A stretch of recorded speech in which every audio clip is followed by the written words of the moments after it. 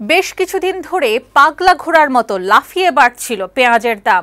কে কখন কিভাবে এই মূল্যবৃদ্ধির লাগাম টেনে ধরবে তা বুঝতে পারছিল না কেউই। মূল্যবৃদ্ধিতে হাঁপিয়ে উঠেছিল দেশজুড়ে ক্রেতারা, এমনকি সরকার। শেষে উড়োজাহাজে পেঁয়াজ উড়ে আসছে, শুধু এমন খবর টেনে ধরল পেঁয়াজের মূল্যবৃদ্ধির লাগাম। একদিনেই কেজিতে কমলো 100 টাকা। প্লেনে করে পেঁয়াজ নামলে দাম আরও কমবে বলে আশা সরকারের। ইয়াসমিনের প্রতিবেদন।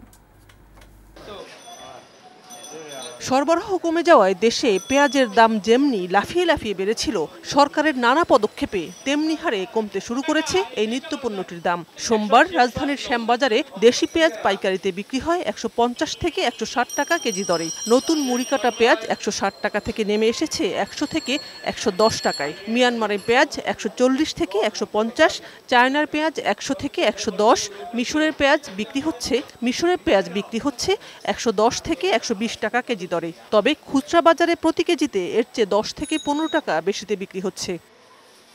দাম এখনো হাতের নাগালে আসেনি ভোক্তাদের, এমন অভিযোগ থাকলেও বাজারে দেশি পেঁয়াজের যোগান বাড়ায় দাম কমছে বলে জানিয়েছেন ব্যবসায়ীরা। বিভিন্ন দেশ থেকে মাল আনার জন্য আপনার এই উদ্যোগ নিছে, এই জন্য জনগণ কাস্টমার ক্রেতারা জানতে পারছে বা শুনছে, এই জন্য মানে কাস্টমার একটু কম আর কি। আমরা গতকাল বিক্রি করছি 110 টাকা, 210 টাকা থেকে 220 টাকা। আজকে আমরা সেই জিনিস বিক্রি করতেছি 180 থেকে 190 টাকা। এখন মানুষের একটু স্বস্তি আসতেছে যে মনে হয় কমবে এরকম ধারণা। এদিকে মিশর, চীন ও মিয়ানমার থেকে 450 টন পেঁয়াজ আনছে সরকার। উড়োজাহাজে করে এই পেঁয়াজ আনার খবরে চট্টগ্রামের খাতুনগঞ্জের পাইকারি বাজারেও দাম কমেছে কেজি প্রতি 70 টাকা পর্যন্ত।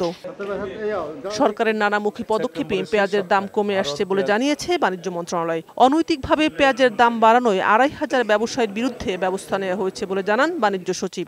এস আলম গ্রুপের কার্গো বিমানের প্রথম চালান আগামীকাল বাংলাদেশে এসে পৌঁছবে বলে আমরা আশা করছি। বাণিজ্য মন্ত্রণালয়, জেলা প্রশাসন তাদের তদারকি অব্যাহত রেখেছে এবং এ পর্যন্ত প্রায় 2500 জন অসাধু ব্যবসায়ীকে বিরুদ্ধে আইনানুগ ব্যবস্থা গ্রহণ করা হয়েছে।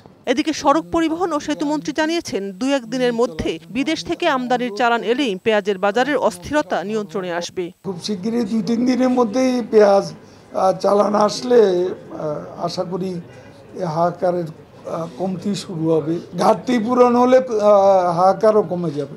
মিশর ছাড়াও চীন, মিয়ানমার সহ অন্যান্য দেশ থেকেও উড়োজাহাজে উড়িয়ে পেঁয়াজ আনা হবে বলে জানান তিনি। আমি আহ্বান জানাচ্ছি। ইয়াসমিন, বৈশাখী সংবাদ, ঢাকা।